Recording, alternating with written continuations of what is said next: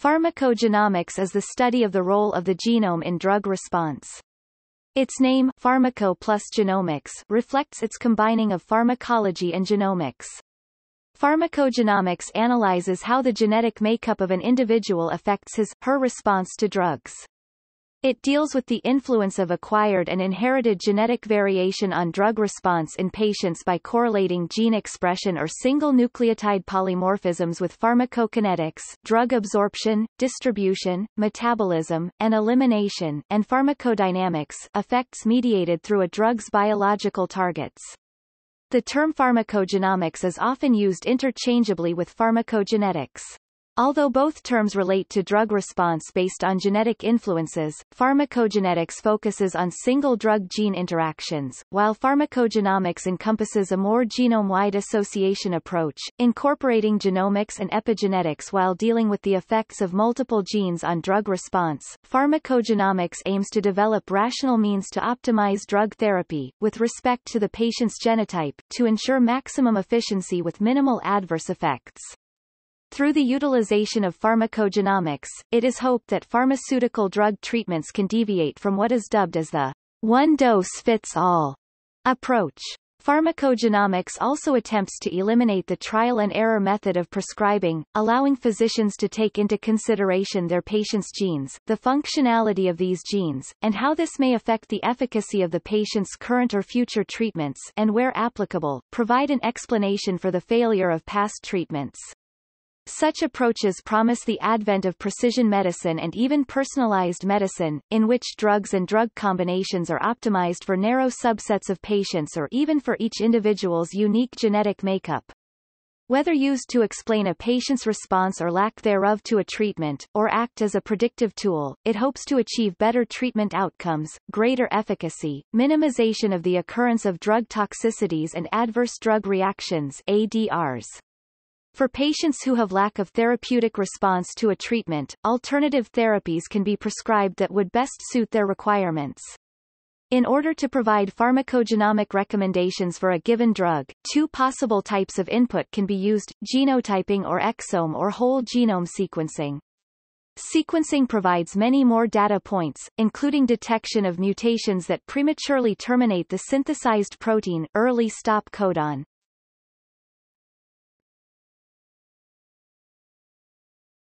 Topic: History. Pharmacogenomics was first recognized by Pythagoras around 510 BC when he made a connection between the dangers of fava bean ingestion with hemolytic anemia and oxidative stress. This identification was later validated and attributed to deficiency of G6PD in the 1950s and called favism. Although the first official publication dates back to 1961, circa 1950s marked the unofficial beginnings of this science. Reports of prolonged paralysis and fatal reactions linked to genetic variants in patients who lacked butyrylcholinesterase pseudocholinesterase following administration of succinylcholine injection during anesthesia were first reported in 1956. The term pharmacogenetic was first coined in 1959 by Friedrich Vogel of Heidelberg, Germany, although some papers suggest it was 1957 or 1958. In the late 1960s, twin studies supported the inference of genetic involvement in drug metabolism, with identical twins sharing remarkable similarities to drug response compared to fraternal twins. The term pharmacogenomics first began appearing around the 1990s. The first FDA approval of a pharmacogenetic test was in 2005 for alleles in CYP2D6 and CYP2C19.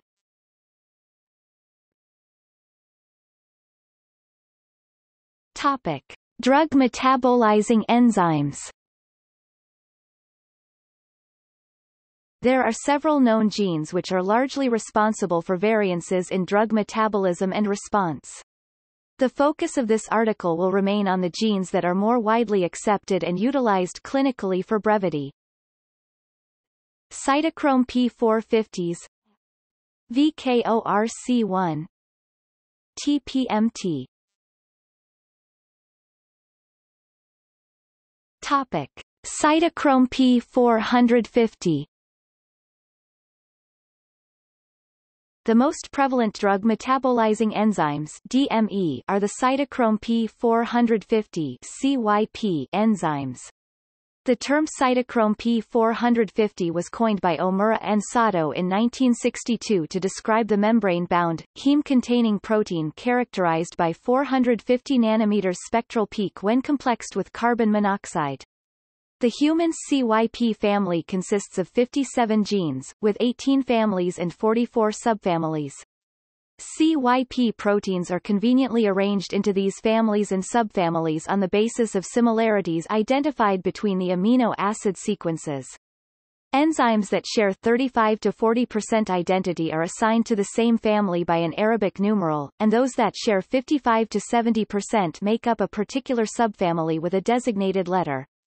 For example, CYP2D6 refers to family 2, subfamily D, and gene number 6. From a clinical perspective, the most commonly tested CYPs include CYP2D6, CYP2C19, CYP2C9, CYP3A4 and CYP3A5. These genes account for the metabolism of approximately 70 to 90% of currently available prescription drugs. The table below provides a summary for some of the medications that take these pathways.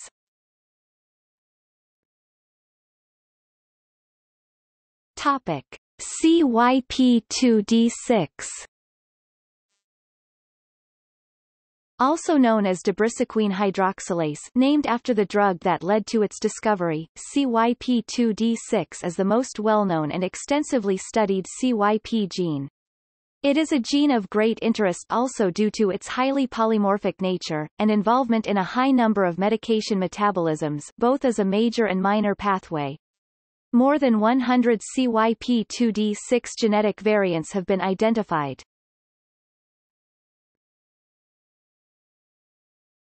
Topic: CYP2C19. Discovered in the early 1980s, CYP2C19 is the second most extensively studied and well understood gene in pharmacogenomics. Over 28 genetic variants have been identified for CYP2C19, of which affects the metabolism of several classes of drugs, such as antidepressants and proton pump inhibitors.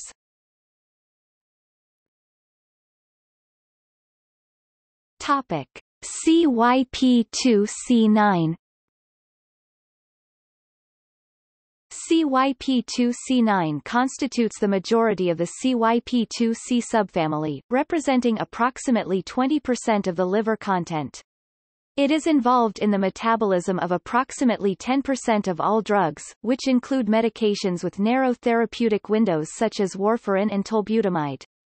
There are approximately 57 genetic variants associated with CYP2C9.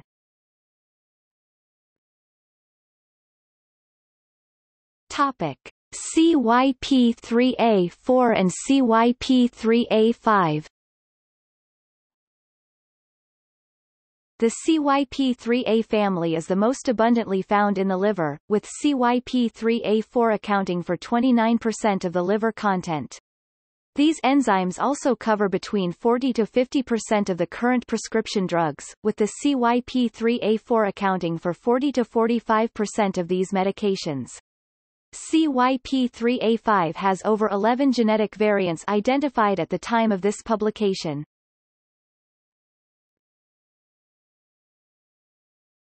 Topic: VKORC1. The vitamin K epoxide reductase complex subunit 1 (VKORC1) is responsible for the pharmacodynamics of warfarin.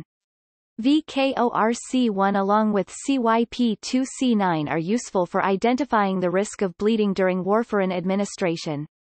Warfarin works by inhibiting VKOR, which is encoded by the VKORC1 gene. Individuals with polymorphism in this have an affected response to warfarin treatment.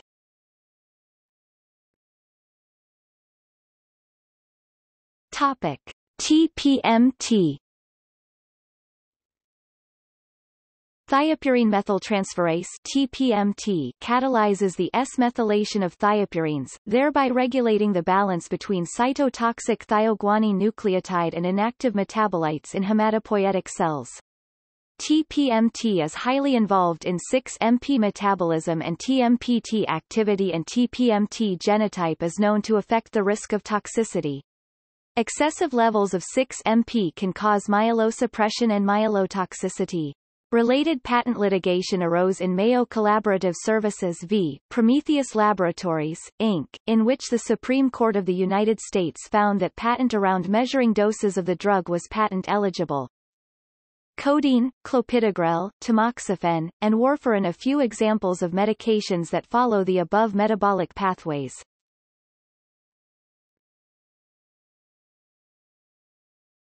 Topic: Predictive prescribing.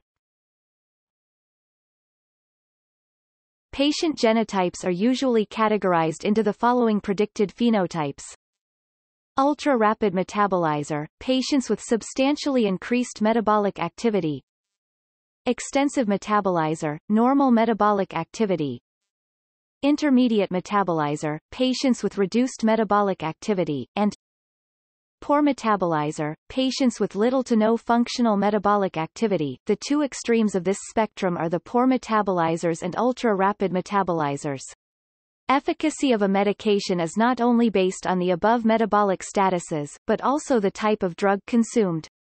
Drugs can be classified into two main groups, active drugs and prodrugs. Active drugs refer to drugs that are inactivated during metabolism, and prodrugs are inactive until they are metabolized. For example, we have two patients who are taking codeine for pain relief. Codeine is a prodrug, so it requires conversion from its inactive form to its active form. The active form of codeine is morphine, which provides the therapeutic effect of pain relief. If person A receives 1*1 allele each from mother and father to code for the CYP2D6 gene, then that person is considered to have an extensive metabolizer M phenotype. As allele *1 is considered to have a normal function, this would be represented as CYP2D6*1, *1. If person B on the other hand had received 1*1 allele from the mother and A*4 allele from the father, that individual would be an intermediate metabolizer IM. The genotype would be CYP2D6*1, *4. Although both individuals are taking the same dose of codeine, person B could potentially lack the therapeutic benefits of codeine due to the decreased conversion rate of codeine to its active counterpart morphine. Each phenotype is based upon the allelic variation within the individual genotype. However, several genetic events can influence a same phenotypic trait, and establishing genotype to phenotype relationships can thus be far from consensual with many enzymatic patterns. For instance, the influence of the CYP2D6*1, *4 allelic variant on the clinical outcome in patients treated with tamoxifen remains debated today. In oncology, genes coding for DPD, UGT1A1, TPMT, CDA involved in the pharmacokinetics of 5-FU, capecitabine, irinotecan, 6-mercaptopurine and gemcitabine, cytarabine, respectively, have all been described as being highly polymorphic. A strong body of evidence suggests that patients affected by these genetic polymorphisms will experience severe, lethal toxicities upon drug intake, and that pre-therapeutic screening does help to reduce the risk of treatment-related toxicities through adaptive dosing strategies.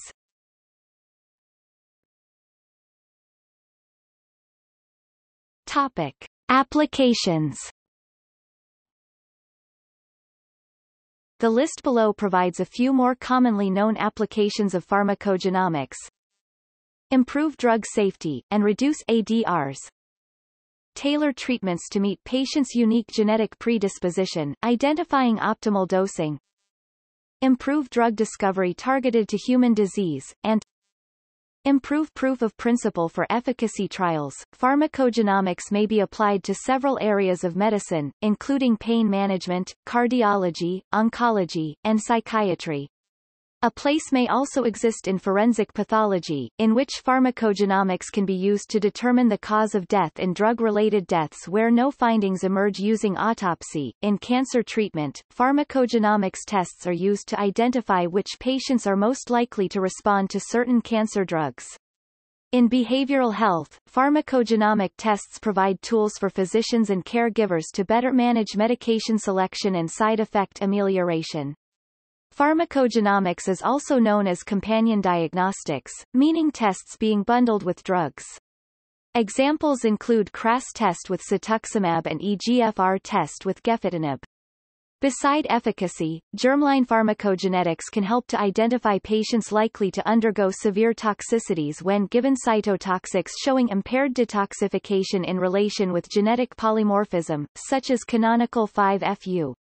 In particular, genetic deregulations affecting genes coding for DPD, UGT1A1, TPMT, CDA and CYP2D6 are now considered as critical issues for patients treated with 5FU, capecitabine, irinotecan, mercaptopurine, azathioprine, gemcitabine, capecitabine, Iraq and tamoxifen, respectively. In cardiovascular disorders, the main concern is response to drugs including warfarin, clopidogrel, beta blockers, and statins. In patients with CYP2C19, who take clopidogrel, cardiovascular risk is elevated, leading to medication package insert updates by regulators. In patients with type 2 diabetes, haptoglobin (HP) genotyping shows an effect on cardiovascular disease, with HP222 at higher risk and supplemental vitamin E reducing risk by affecting HDL. In psychiatry, as of 2010, research has focused particularly on 5-HT-TLPR and DRD2.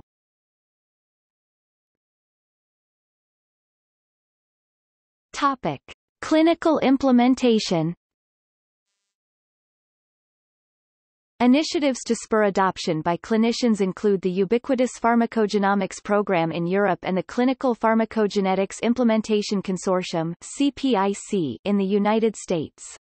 In a 2017 survey of European clinicians, in the prior year 2/3 had not ordered a pharmacogenetic test. In 2010, Vanderbilt University Medical Center launched Pharmacogenomic Resource for Enhanced Decisions in Care and Treatment Predict. In 2015 survey, 2/3 of the clinicians had ordered a pharmacogenetic test. In the United States, the FDA has updated medication package inserts based on genomic evidence.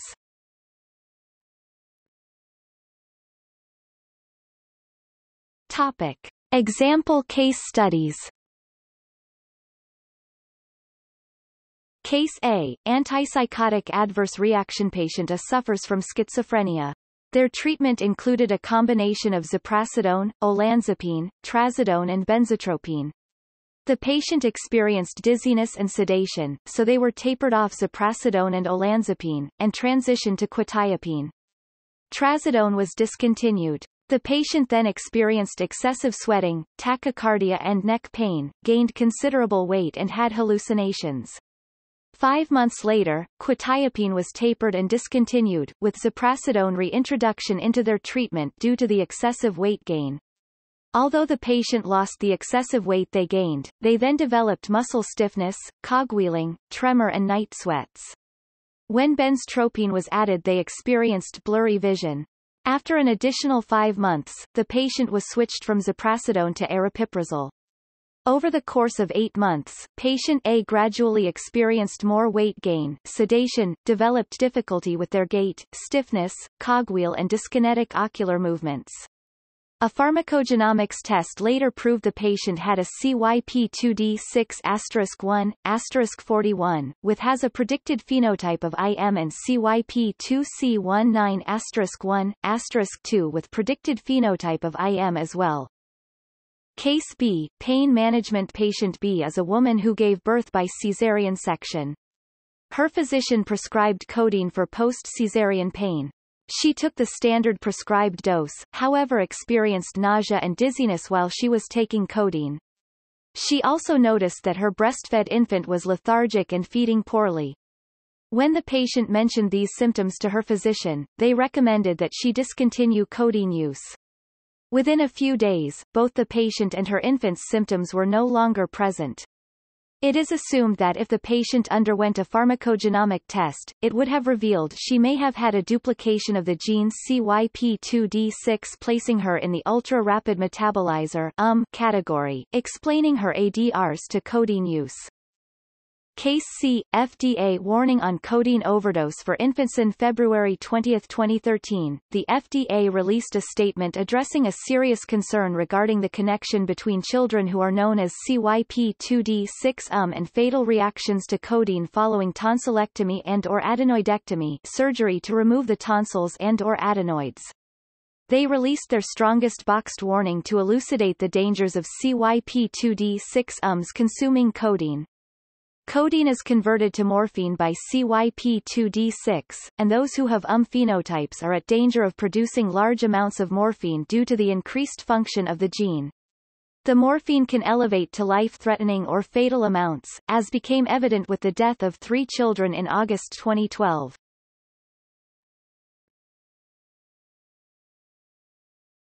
Topic: Polypharmacy. A potential role pharmacogenomics may play would be to reduce the occurrence of polypharmacy. It is theorized that with tailored drug treatments, patients will not have the need to take several medications that are intended to treat the same condition. In doing so, they could potentially minimize the occurrence of ADRs, have improved treatment outcomes, and can save costs by avoiding purchasing extraneous medications. An example of this can be found in psychiatry, where patients tend to be receiving more medications than even age-matched non-psychiatric patients. This has been associated with an increased risk of inappropriate prescribing. The need for pharmacogenomics-tailored drug therapies may be most evident in a survey conducted by the Sloan Epidemiology Center at Boston University from February 1998 to April 2007. The study elucidated that an average of 82% of adults in the United States are taking at least one medication, prescription or non-prescription drug, vitamin, mineral, herbal, natural supplement, and 29% are taking 5 or more. The study suggested that those aged 65 years or older continue to be the biggest consumers of medications, with 17 to 19% in this age group taking at least 10 medications in a given week. Polypharmacy has also shown to have increased since 2000 from 23% to 29%.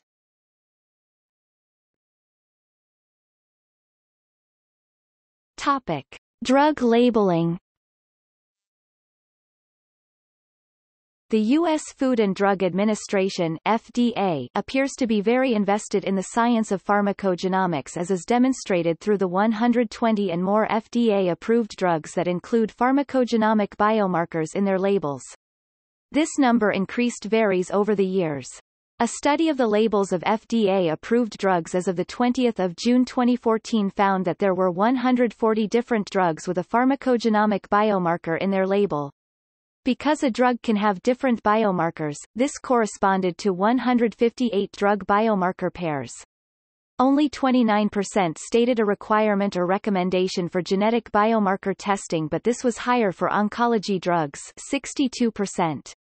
On May 22, 2005, the FDA issued its first guidance for industry, pharmacogenomic data submissions, which clarified the type of pharmacogenomic data required to be submitted to the FDA and when. Experts recognized the importance of the FDA's acknowledgement that pharmacogenomics experiments will not bring negative regulatory consequences. The FDA had released its latest guide, Clinical Pharmacogenomics (PGX), pre-market evaluation in early-phase clinical studies and recommendations for labeling in January 2013. The guide is intended to address the use of genomic information during drug development and regulatory review processes.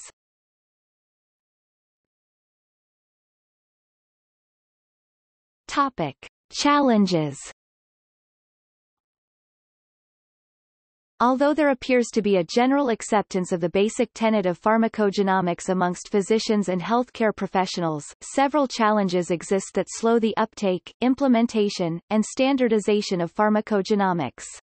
Some of the concerns raised by physicians include limitation on how to apply the test into clinical practices and treatment, a general feeling of lack of availability of the test, the understanding and interpretation of evidence-based research, and ethical, legal and social issues. Issues surrounding the availability of the test include the lack of availability of scientific data. Although there are considerable number of DME involved in the metabolic pathways of drugs, only a fraction have sufficient scientific data to validate their use within a clinical setting, and demonstrating the cost-effectiveness of pharmacogenomics. Publications for the pharmacoeconomics of pharmacogenomics are scarce, therefore sufficient evidence does not at this time exist to validate the cost-effectiveness and cost consequences of the test, although other factors contribute to the slow progression of pharmacogenomics, such as developing guidelines for clinical use. The above factors appear to be the most prevalent.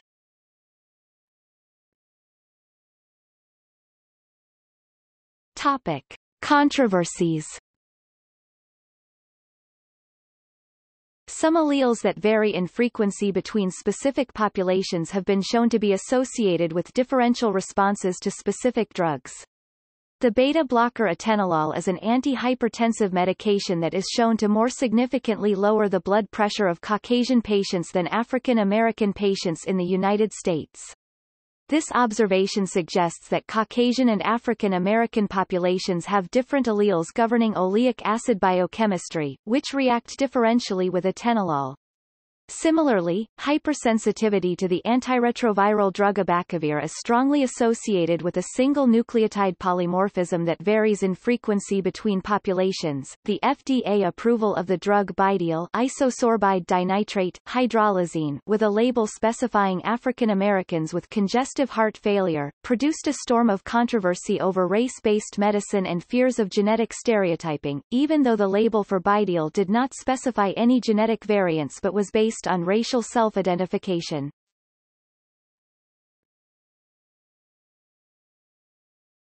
Topic: Future. Computational advances have enabled cheaper and faster sequencing.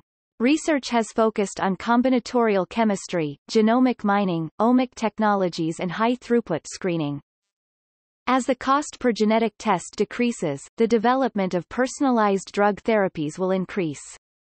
Technology now allows for genetic analysis of hundreds of target genes involved in medication metabolism and response in less than 24 hours for under $1,000.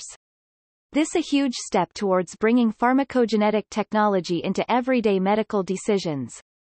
Likewise, companies like Decode Genetics, MD Labs Pharmacogenetics, Navigenics and 23andMe offer genome scans. The companies use the same genotyping chips that are used in GWAS studies and provide customers with a write-up of individual risk for various traits and diseases and testing for 500,000 known SNPs. Costs range from $995 to $2,500 and include updates with new data from studies as they become available. The more expensive packages even included a telephone session with a genetics counselor to discuss the results.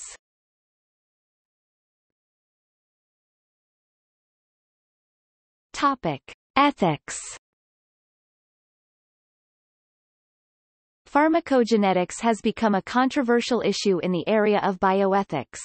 Privacy and confidentiality are major concerns. The evidence of benefit or risk from a genetic test may only be suggestive, which could cause dilemmas for providers. Drug development may be affected, with rare genetic variants possibly receiving less research. Access and patient autonomy are also open to discussion.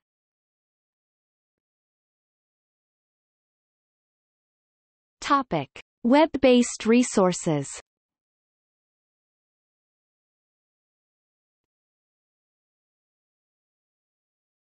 Topic: See also: Genomics, Chemogenomics, Clinomics, Genetic engineering, Toxicogenomics, Metabolomics, Pharmacovigilance, Population groups in biomedicine, Toxnostics, Medical terminology, LOINC, SNOMED-CT, HPO, HGVS, HL7 FHIR